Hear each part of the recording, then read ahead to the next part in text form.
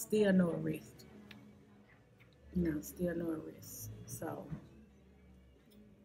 but no anything, not right now. Yep, not right now. So I just sit back and just, wait. Just wait. And really the holidays, it's lonely because I I'm used to him coming over and spending time with us and everything, but yeah, I don't think the holidays gonna ever be the same and everything. But my heart goes out to a lot of other mothers though that's going through the same thing. It's not a good feeling, not at all. Yeah. Not at all.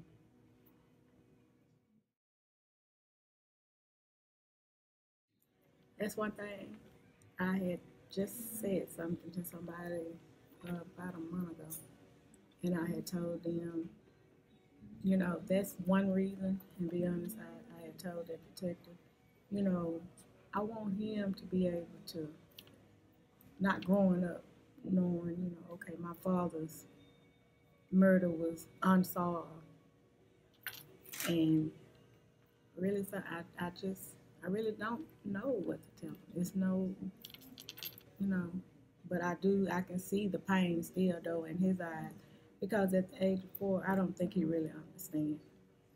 I really don't think he understands. Yeah.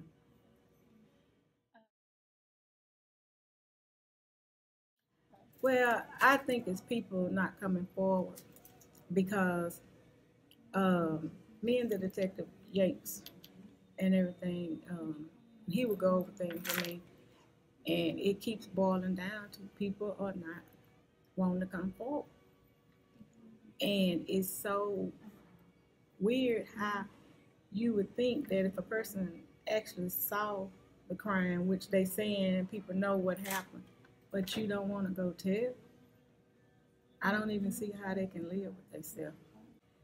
I think like everybody telling me they're scared to speak up.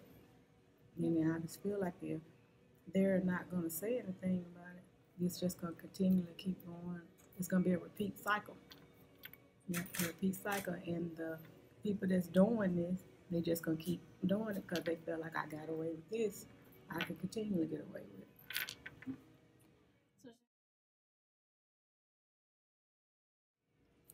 Just wish that they would contact the detective. I ask God all the time to give them the discerning heart to come forward and tell what really happened. Not just do it because that's the best thing to do, because that could be one of your loved ones that it could have happened to. And I just ask that they would come forward and tell the truth. And to just, because that's all I keep asking for, God, I need closure. That's all it is. That's really all it is.